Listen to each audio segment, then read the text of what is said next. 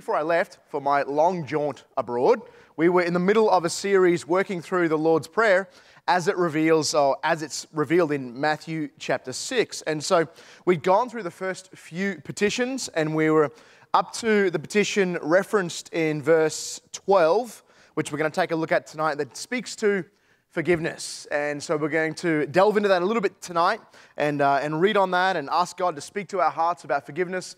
And then we're going to spend some time later on together in prayer. Colby, I feel like I'm probably a bit too loud. Thank you. All right, so we're going to turn to Matthew 6. And as we're turning there, let's go to the Lord indeed to kick off our time together in prayer. Father, we thank you for your grace. God, we thank you that you are a forgiving God. You're a merciful God. Lord, I thank you that you have a fully and perfect view of all of our corruption and our sin and our trespass, and yet you forgive freely. You forgive lovingly and mercifully, God. We give you great thanks for that. We pray tonight as we look at this topic of forgiveness that we would enlarge our thinking and our estimation of how gracious you are. And also, Lord God, in keeping with that, you help us to enlarge our own thinking of how merciful your gospel calls us to be in response to your forgiveness of us. So we pray your blessing tonight, God, as we move through this passage of Scripture, and we ask you to bless it to our hearts and may it bear fruit in our lives, and above all else, that you would be glorified in Jesus' name. Amen.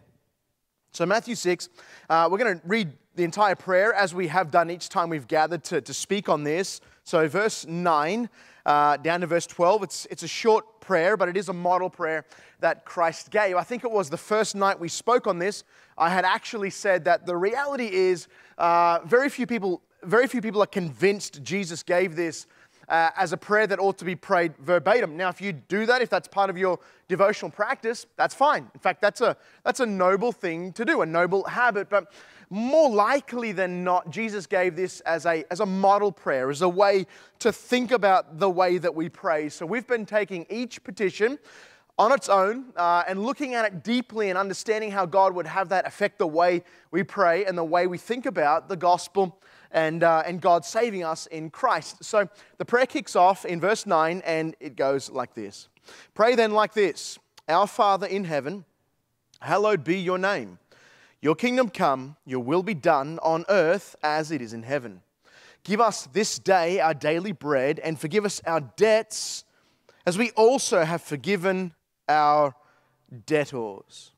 Now with that in mind, just that simple petition, we're going to zero in on that. We're going to turn, keeping in Matthew's Gospel, to chapter 18, verse 21 to 35. Jesus shares a parable, and the parable speaks precisely to this concept that it wouldn't have escaped your attention as we saw that petition in verse 12.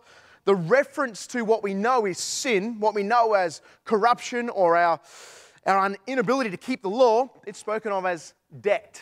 It's a debt. That's a common way in which the New Testament speaks of sin as a debt, as something that we owe, something that we lack, some deficiency in us that we owe the holy justice of God and the holy character of God. We are in His debt. So picking up at Matthew 18, we're going to read this account, and it starts off with the Apostle Peter coming up to Jesus and trying to impress the Lord. Now, you've read the Gospels, you know that whenever Peter does this, it always ends really badly for him.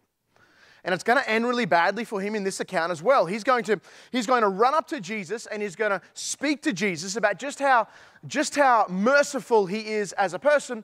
And the underlying context here is that there is a rabbinic tradition, a strong tradition in the time of Jesus Christ, that it was assumed and taught and imbibed that you had an obligation to forgive your brother 3 times. 3 times. If the same person comes to you on 3 separate occasions and sins against you, you're obliged to forgive that brother 3 times. So keeping that in mind, now as we go to the text, think about Peter's approach to Christ to win brownie points with the boss, to curry favor with the Lord Jesus Christ. Verse 21 of Matthew 18, Then Peter came up and said to him, Lord, how often will my brother sin against me and I forgive him?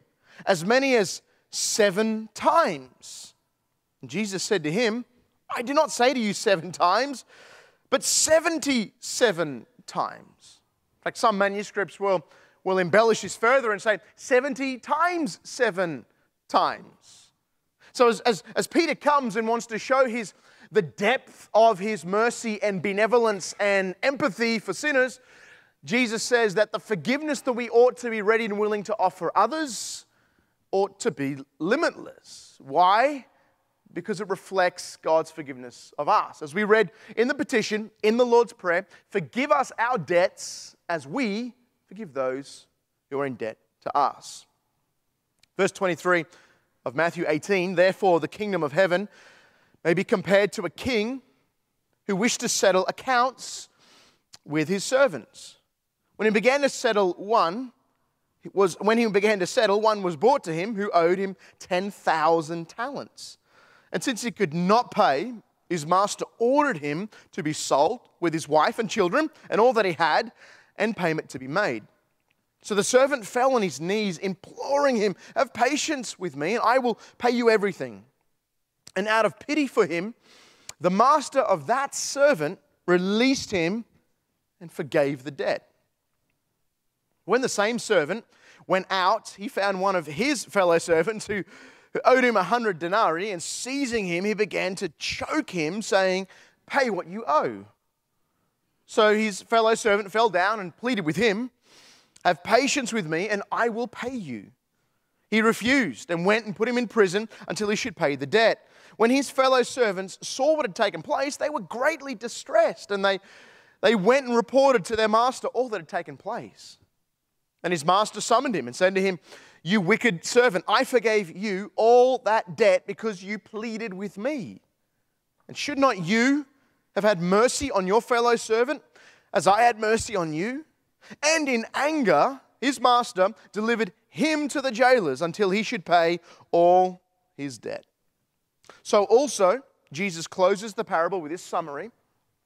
So also my heavenly Father will do to every one of you if you do not forgive your brother from your heart. This is fairly staggering. If you were in the original audience as Jesus was speaking like this, maybe one of the disciples or maybe the broader congregation of people that had gathered to hear Jesus speak, there is so much contained in this parable that would be jaw-dropping to you. You would be completely flummoxed at the things you would hear. Firstly, Jesus completely overriding the rabbinic tradition of his day by saying that our forgiveness of others should not be limited. And then to begin to share the story and to demonstrate, this is really the crux of this entire parable, is that we would understand that our willingness to forgive others should always stem from God's free and willing forgiveness of us. So Peter approaches. Lord, how often should I forgive my brother? Is it 7 times? Maybe Peter was hoping Jesus would be impressed. Maybe Peter was hoping Jesus would say, well, wow, Peter, that's staggering. I mean, good for you, Peter. I was gonna maintain the rabbinic tradition, but look at you. Everybody marvel at Peter. What great empathy and mercy he has shown. But Jesus said, I don't teach that. That's not part of the gospel I have brought. I teach it's 70, 77, or even 70 times 7. As we go to this parable and we look to understand it, we get a lot of insight into this petition of the prayer. Forgive us, Lord, of our debts as we forgive those who are in debt to us. Let's go back to Matthew 18 and work our way through some of the truths of this parable. Firstly, we see in verse 23, and perhaps more important than anything else, this is a parable of the kingdom. This is about the kingdom of God. This is not about the kingdom of man or the way that rulers settle accounts. This is about the Lord. We see in verse 24, the parable starts out with the scene being set that this king began to settle accounts. When he began to settle, one was brought to him who owed him 10,000 talents. The first thing we should know, and sometimes I wonder whether people have really, really got a sense of this, is that God will always settle accounts. There will never be, under God's glorious sovereign reign, an account that's delinquent or not settled. In fact, it's It's important that we continually maintain this concept that every single debt, and if we want to use the more overarching word for this, every sin that's ever committed under God's sovereign reign will be satisfied. Either satisfied in the ruin of the sinner's eternal punishment in hell, or satisfied at the perfect sacrifice of Christ on the cross. There will not be any accounts not satisfied. God is a just, a holy, omniscient, and omnipotent judge. So just like in the parable, the king wants to settle accounts, so the Lord will call all to give an account. We should see ourselves in this story from the first verse and realize that God is a just God. God is calling us to be ready for the day in which He settles accounts with us. A servant is brought in, and the servant, we're told, owes an incredible amount of money, 10,000 talents. I remember many years ago when I first was teaching on this particular parable, many years ago in fact, and I'd always read this parable and come across this amount, 10,000 talents, and I'd always read it as in like just an obscene amount of money, and that was true. And then I began to kind of pour into the original language and take a look at what this currency value would have been like in the day, and I realized when you convert it to our modern economic value, you're looking at about $6 billion. $6 billion. This is the kind of money that would float the Roman Empire. So if you're part of that original audience of Jesus and He's telling this parable and there's a servant who owes 10,000 talents, you would begin to think, how does anybody get in that kind of debt? That is an unthinkable amount of debt. What we see is the first thing we notice in the parable is the king says to the servant, the master says, I'm going to throw you, your wife, and your children in prison until you pay it all. What does this component of the parable show us? It shows us that the law must always do its work first. This is a truth throughout all of Scripture. This is the way we understand the gospel comes on the back of the condemnation of the law. We just started a brand new series in our Sunday morning service in the book of Galatians, and Paul will use an incredibly helpful idea with regards to the law. He will call the law a schoolmaster that brings us to Christ. This is what the law does first. Before you can truly appreciate and embrace the gospel of Jesus, the good news, you first have to hear the condemnation of Sinai, the thundering of your guilt of sin. To use the words of the great preacher Charles Spurgeon, he used to say it like this. He used to say that the law is it's the needle which needs to first penetrate to drag with it the silken thread of the gospel. You see it right here in the parable. You see that this particular debtor that owes no less than $6 billion, since he could not pay, verse 25, his master ordered him to be sold with his wife and children and all that he had, and payment to be made. Don't think as we read that there has been somehow a departure from Jesus. Obviously in the parable, the master, the king, if it wasn't plain to you, that represents God in His justice and His judgment. And don't think for a moment that somehow there's been a departure from that imagery. This is what God does. Through the law, He announces our condemnation. He announces our debt. He reveals to us that we're not good enough. We're not holy enough. We're not in the right place in our natural state to just walk on into heaven and assume all the luxuries and the privileges of the kingdom. We are in fact dead in trespasses and sins. The law condemns. The debtor pleads for forgiveness. And the king in the parable does the unthinkable. He does way more than what's requested. If you go to the parable with me, we'll see it right here in the text. Verse 26, the servant fell on his knees, imploring, have patience with me, and I'll pay you everything. Have patience with me, and I'll pay you everything. That's what the request is. The king, the master, does unthinkably more than that. He cancels the debt entirely. Now, if you were there hearing Jesus teach this, at that point you might just mentally check out. Just no, no, there's no way that could ever happen, would ever happen. That's unfathomable. That's unreasonable. I don't believe that. The debtor said to the king, "Be merciful and give me a chance to pay it off." And that would have been mercy. There are plenty of ways this king could have been merciful. He could have said to the guy, "Well, you owe this debt, and so here's what I'm going to do. I'm going to give you some time to pay it off, and in that time while you're paying it off, I'm still going to sell your wife and your kids." That would have been a perfectly legal way under Roman law to handle that debt. The king could have done that. The king could have said, "I'm going to give you time and space to recoup this money and pay me off, but I'm going to sell your family. Or I'm going to enslave you until you can pay it off." There are 1,000 increments of mercy that this king could have shown, but in the end, he completely cancels the debt.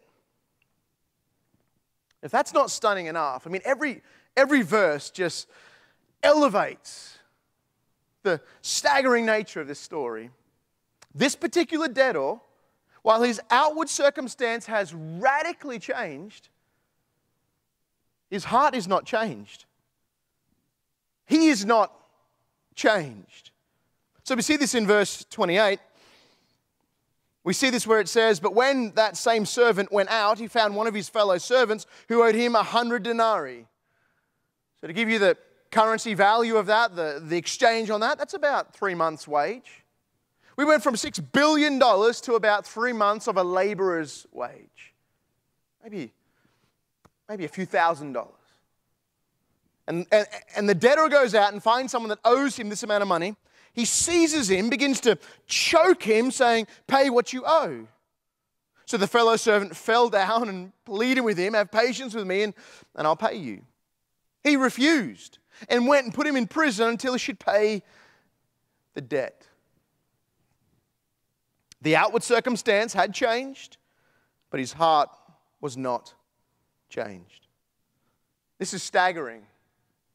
And in fact, this is why the Lord's Prayer words the petition the way it does. "Father, forgive us our debts as we forgive those who are in debt to us." This is the nature of the gospel. The gospel of Jesus Christ is not only an outward declaration of freedom in Christ or debt forgiven in Christ. The gospel is the power of God to actually work a true change in our hearts to not only save us, but to conform us to the image and example of Christ. And if the gospel is not changing us, then the gospel is not in any real way our possession. That's what this debtor in the story is actually trying to demonstrate. While up until the point where he walks out of the king's chamber and finds someone who owes him money, and he starts to choke him and throws him in prison until he pays the last amount, all and sundry until that point, he looked like just any old other believer. But the sign of a changed heart is the ability to pass on the gracious mercy that God has bestowed on you. So we see this in verse 34 and verse 35. At this point, the debtor is called in back before the king. The king's heard about his behavior. It says in verse 34 and 35, "And in anger his master delivered him to the jailers until he should pay all his debt. So also," Jesus said, now we've burst out of the parable into a teaching moment, "so also my heavenly Father will do to every one of you if you do not forgive your brother from your heart." Can't even fathom how this story could have been possibly comprehensible to that original audience. Every stage, every verse, every extra layer of complexity added to this parable would have been staggering. But the reality is we see this repeated countless times every day. The petition in the Lord's Prayer is to ask for forgiveness. That's important. And it's also important we realize that the way the petition is framed, we should be praying it every day. Every day. In fact, the very previous petition says, Lord, give us this day our daily bread and forgive us our debts. We as believers are in daily need of God's mercy, the bestowal of God's grace and the forgiveness of our sins every day. That's what we need. But if that outward circumstance, or at least that perceived outward circumstance, hasn't in fact changed our hearts, affected our inner being, then we are not truly forgiven. So also, Jesus said, so also will the Heavenly Father do to every one of you if you do not forgive your brother from the heart. What's staggering about all this is when we think about the nature of sin, because we're really not talking about a pecuniary debt right now. We're talking in the parable and in the prayer about actual sin. That one sin that you or I may have committed today or even this week, one sin is of an unfathomable and incalculable debt, even more than $6 billion. In fact, the Scripture is very straightforward on this. The Scripture tells us that through one transgression, death entered our race, humanity, and condemnation for all. The Bible tells us that every sin has enough heinousness and wickedness in it to condemn the human heart forever. The Bible tells us that such is the debt of even a single sin, that if you could find that perfect person that lived that perfect life, never once stepping outside the narrow bounds of God's moral perfection, all of their life, but moments before they died their natural death, they committed one small indiscretion, that person, without obtaining forgiveness, would still be condemned. The Scripture is very clear. The soul that sins shall surely die. For the wages of sin is death. Just one of our sins, in the sight of God and in the light of God's holiness and His glorious perfection, is worth infinitely more than $6 billion. There's no wonder then that in the course of the parable, Jesus was attempting to give a sense of the magnitude of what our debt to God is. Now, of course, as you think through the parable, the way this should have played out is fairly straightforward. The debtor should have come before the king and been announced that you owe this amount of money. You're going to be sold with your wife and your kids, and the king's going to try and recoup some of that debt, and then the debtor pleads for more time. And could you imagine standing there and owing that obscene amount of money, and then the king just says, you know what, I'm in a good mood. I'm just going to cancel the debt entirely. I mean, $6 billion forgiven is $6 billion earned. I don't think anyone in this room's ever in one single glance been able to cast their eyes over $6 billion. Could you imagine in a moment suddenly being granted that kind of a gift? Could you imagine how you'd feel? Could you imagine how you would respond? Could you imagine finding out that you've just come into that kind of a sum of money? Imagine how you'd feel. I'm sure right now you're trying to imagine how you would feel. What would I even think? How could I even respond? I'd almost be just comatose with my brain just whizzing, trying to comprehend $6 billion. It's crazy. It's utterly crazy. And then think about that. Let's kind of play out this scenario. You've just come into that kind of wealth instantaneously. Can I ask you, would you be in a good mood? Would that depress you? Would you be irascible? Would you be irritable? Would you be somehow frustrated? This guy comes before the king owing $6 billion. The king doesn't even grant his request for more time. The king just says, debt canceled, free to go, have a great life. The guy leaves the chamber of the king. His eyes land upon another servant that owes him a couple of months' wage, something that is incomparable to the ultimate debt that he owed. And he's immediately angry. Do you see the baffling nature of this? The stunning nature of this is what's revealing about this debtor's heart, about his predisposition. He finds that other guy that owes him a small sum by comparison and begins to choke him and has him thrown in prison. And all that to say the ridiculous nature of this, even as we begin to think about that.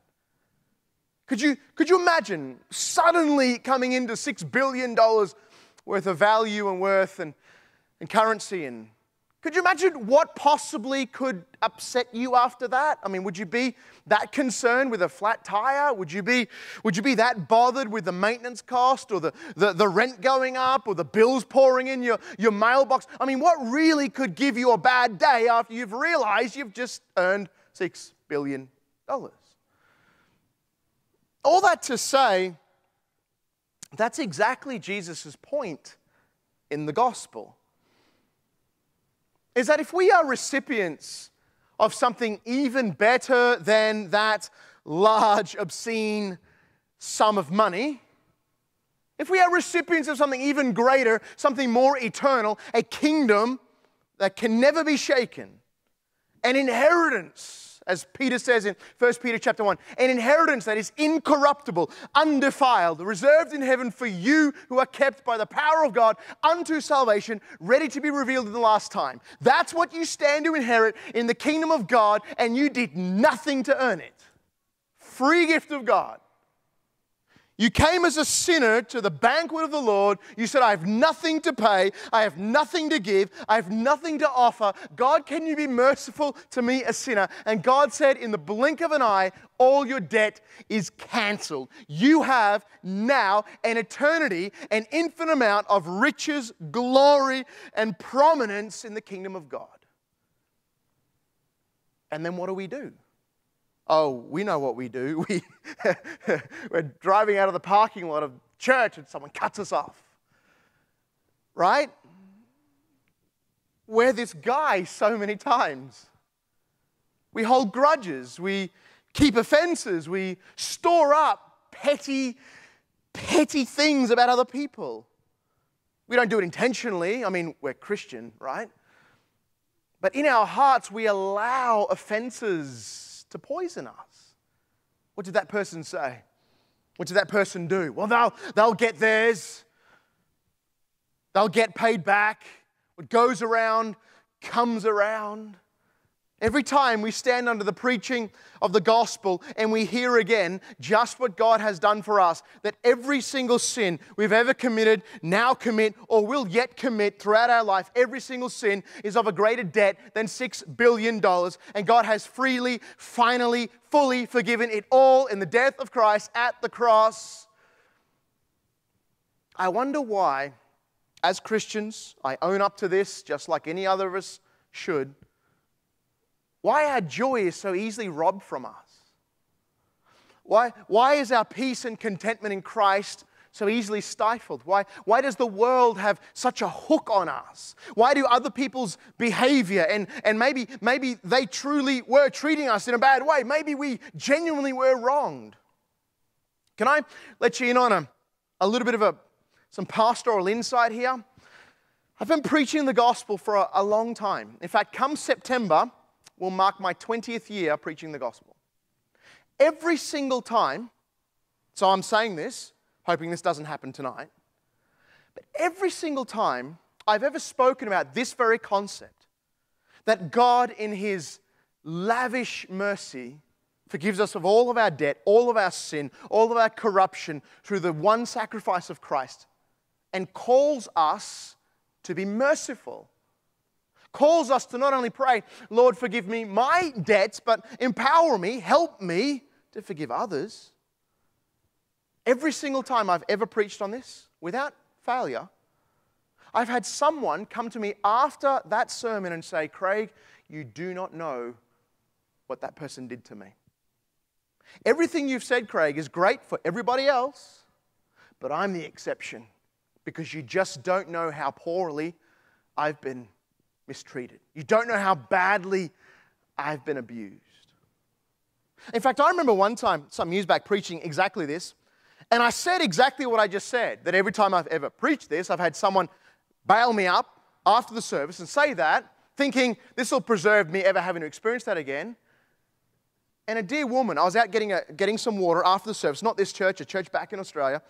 She comes up next to me and she goes, I get your point, but truly you don't know what happened to me, and I will not be forgiving that person. And at every time you get that sense from that person that they feel like if they could just run you through the list of abuses that they've endured, then in some way, shape, or form, I would join them in saying, this verse doesn't apply to them. But the reality is, the reason why we think that, and we all in some way, shape, or form, we harbor that suspicion about abuses that have occurred to us and people that have mistreated us and the way that others have gone ahead and treated us so spitefully and deceitfully and whatever else, we feel like we kind of have the monopoly on holding it against them. We don't have to forgive them. And the reason why we do that, it's not because we don't know how much other people have been abused. It's not because the reality is the abuse we've suffered truly is that bad. Ultimately, I want you to hear this very well this evening. It's because we fail to realize what every one of our sins is what an infinite abuse it is to God. We fail to realize the grand point of this parable. The grand point of this parable has to be seen in the contrast between 10,000 talents and 100 denarii. No matter what we experience in this life, in this world, and I can assure you, having preached the gospel for as long as I have and counseled many thousands of people that have gone through the most horrific abuses, the things that even me, as a counselor, prevented me from sleeping for nights on end, having to listen to the graphic stories of people abused. The truth of this is not to undermine pain, but it is to demonstrate the reality that every sin we commit is a grave abuse and an assault on the infinite majesty of a holy God. And the good news is that God has sent forth His Son. And where we see this most explicitly and most vividly is God hates sin so much. Sin abuses and assaults God so much. Sin is cosmic treason to the sovereign of the universe to a degree to which we sinners have never even begun to fathom. But the clearest place we get a vivid imagery of this is the cross of Jesus Christ, where we can always just simply know that whether we truly understand the nature of sin or we're constantly downplaying it because of our inward bias, we, after all, we're sinners, right? But we see at the cross that God loves His own Son with an infinite love. God loves Jesus with an unchanging love. But God hates sin so much that when the sin of God's people is imputed to the person of Christ at the cross, God explodes His wrath against Jesus, condemns and destroys Him there. This is the nature of God's justice against sin. And this is the reason for which forgiveness can be freely and fully granted all of us. So we pray like this. Give us this day our daily bread. Forgive us our debts. Forgive us our debts. If you take nothing else away from this tonight, but think this through, that every single sin any one of us ever commits infinitely outweighs even $6 billion. Do you realize that? Do you realize that if you'd only ever committed one sin and you stood before the very bar of God in heaven and He said, you're guilty of this one sin, and you said, Lord, I knew you'd bring it up. I understand you're perfect. You've got a book of remembrance. I knew this was coming up. I've brought with me $6 billion US. I just want to pay that sin off. I want to cover that debt right now. The Lord would say, I will take your $6 billion and still you will go to a prison called hell forever. Such is the depravity of sin. Forgive us our debts, as we also have forgiven our debtors. Because God has paid it all. Paid it all, once for all, in the sacrifice of Jesus Christ at the cross. This free offer for all humanity, that all who call upon the name of the Lord will be saved, because Jesus, in his perfect living, his vicarious dying, his triumphant rising, has paid all our debts. And those whom the gospel truly changes their hearts, those who have in fact actually received this infinite gift of forgiveness, are quick and free to forgive others.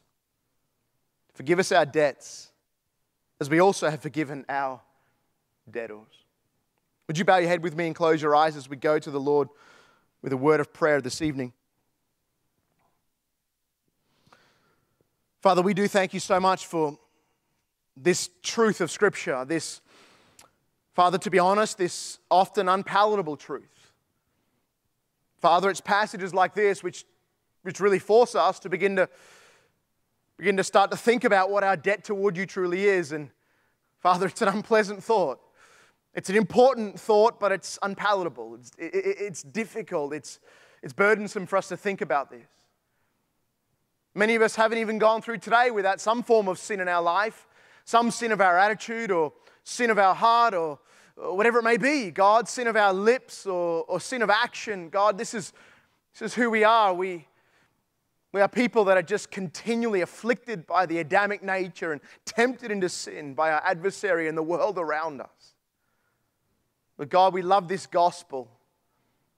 We love this gospel of Jesus. This freedom that shows us that Jesus came and paid it all. That he's paid the debt. He has canceled the debt.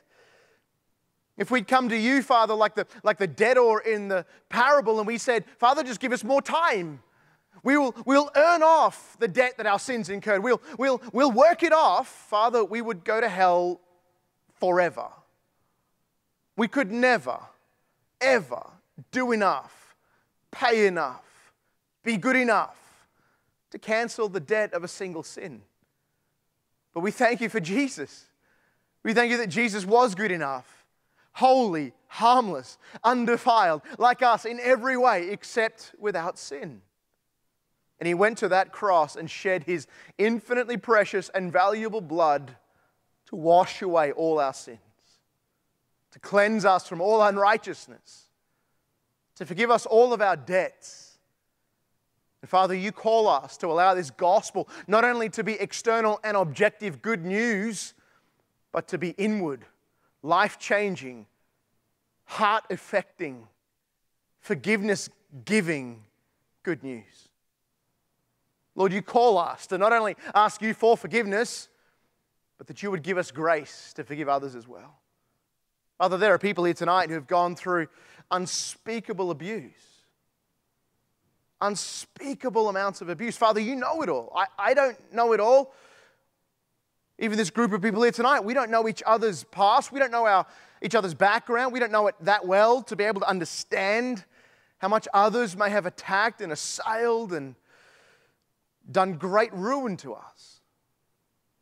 But Father, the great message of this parable is that no matter how much others have abused us and attacked us and hated us, it's nothing in comparison to what even one of our sins is an assault on you. But God, you freely forgive. And your message to us tonight is that we would be true recipients of your forgiveness. We must show this change of heart by freely forgiving others as well. Help us to pray this prayer with a true depth of sincerity. Forgive us our debts, God, every one of us. Help us see that Jesus was good enough, holy enough, died on that cross pure, and shed his blood to save us. He rose again to secure us. And he calls us to act out a life of obedience after his example. We pray you bless this word to us. Bless our time together in prayer tonight. We ask this in Jesus' name. Amen.